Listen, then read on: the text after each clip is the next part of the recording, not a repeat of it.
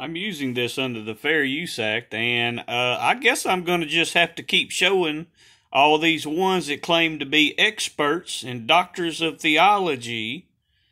I'm just going to have to keep showing that they have no clue of what they're talking about and proving Romans chapter 1 verse 22 correct. These men who believe themselves to be wise will be proven to be fools. Now this is Jimmy Evans, who has written himself 18 books, and this is Dr. Mark Hitchcock, who has a doctorate, supposedly a doctorate, from a seminary school, and he has even been a professor. He has taught other pastors. This is what the people are learning. These are the ones that people are learning from. Do you understand how incredible that is? So let's go into just a snippet. This was only a short video they did, but let's go into the discussion about it, and let's hear what Mr. Jimmy Evans and Dr. Mark Hitchcock has to say about the Ukrainian and Russian events. First of all, give your perspective, just as an end times expert. What do you think the significant... Notice that Jimmy Evans calls him an end times expert. Let's see if he is an expert. ...is of what Vladimir Putin and Russia is doing right now. What do you think the prophetic significance of that is? Well, I think there's a lot of different things, a lot of different angles to it. You know, we've covered on endtimes.com a lot about GOG MAGOG. This certainly is a preview or a build-up to that. You know, what we see in Russia today, the aggression, the expansionism, the vicious nature of their attacks is consistent with what the Bible says that Russia is going to do in the end times with Gog and Magog when they come down into the land of Israel. Now, that's going to be different because they're going to be attacking Israel, but this is the build-up to it, and many believe also that Ukraine is part of ancient Magog, which is mentioned in Ezekiel 38 as well. So if Russia is successful in taking Ukraine, that could be, you know, a further part of the setup too to bring this alliance together. But also, you know, what we see Vladimir.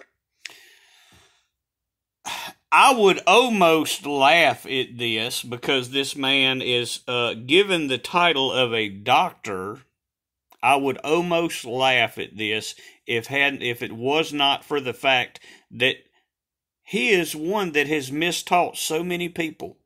These same ones are misteaching so many people. They're sitting here discussing and trying to say that Russia and Ukraine and all these events that are occurring is the beginning of the Gog and Magog war, when in fact it is not, because these clowns, these foolish men who only believe themselves to be wise, didn't bother to read the Bible all the way through, and yet he's got a doctorate.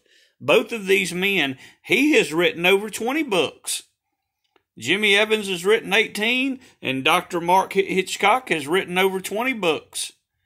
They're both bestsellers, have best-selling books, and have huge followings as if they're incredibly wise men, and yet they did not read the Bible through to see that in Revelations chapter 20, verses 6 through 8,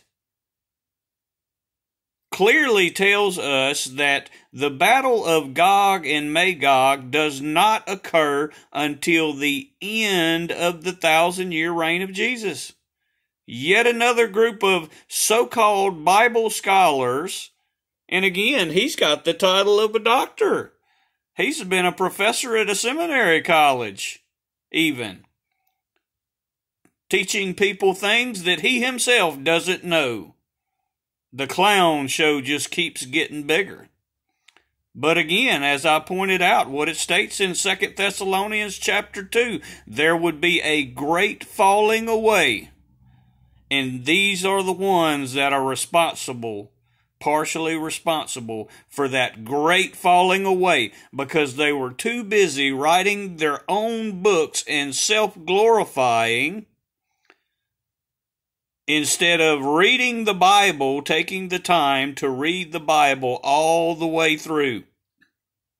so that they could learn by the time they made it to the end of Revelation, they could learn themselves that the war between Gog and Magog does not occur until after the 1,000-year reign of Jesus Christ. Revelation chapter 20.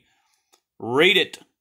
Revelation 20, verses 6 through 8, it clearly states, only at the end. So consider this, just consider this.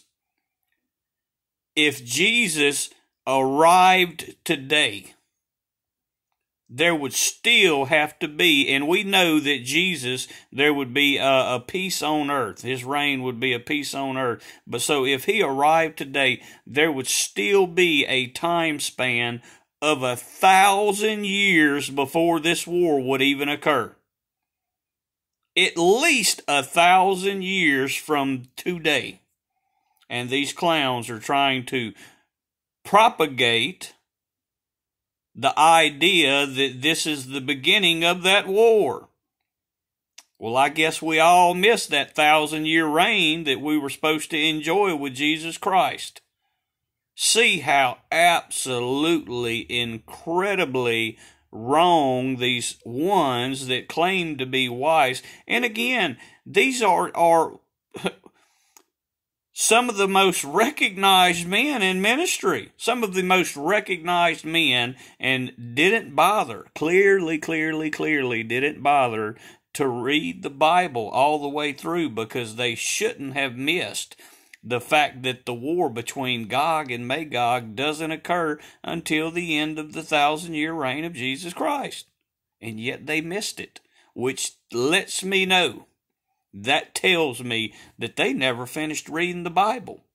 These are probably other ones that, they were so self-consumed with their own self-glorification, again, writing book after book.